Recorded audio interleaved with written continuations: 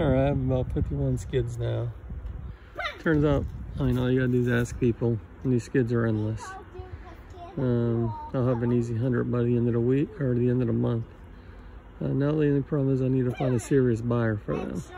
So I'm really gonna start concentrating on that before I have a stack of 500 skids here, and I don't know exactly what I'm gonna do with them. It's really my next goal. I found 2 or 3 people so far.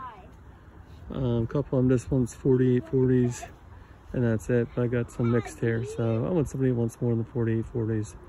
One person told me that he does. He said he takes everything, he pays something for everything, as long as it's not trash, but now he's not responding to me. His page shows piles and piles of skids. So I don't know if he's just stuck with a pile right now, but you'd think he'd at least get back to me if he's in any kind of a business. I'm not sure if that's how people in this business do business or what's going on.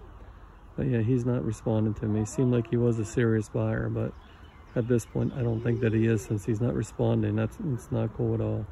Like I said, I've got 2 or 3 other people that's interested in buying also. I just want to get the buyer nailed down before I have, like I said, 500 skids here and nothing to do with them. So finding the skids is the easy part. I'm sure once we find a buyer, I mean, I'm gonna have a pretty good system going, because I could bring endless skids home at this point. So hopefully these skids, they're all gonna be worth something to somebody.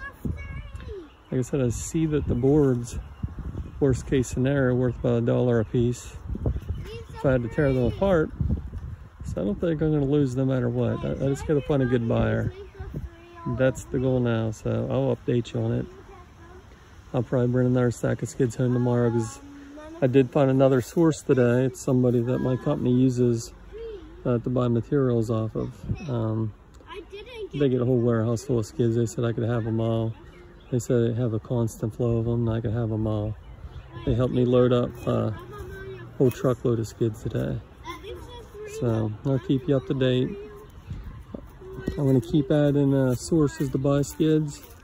Like I said, I need to find some good sources to buy my skids, so I'll get back to you on that.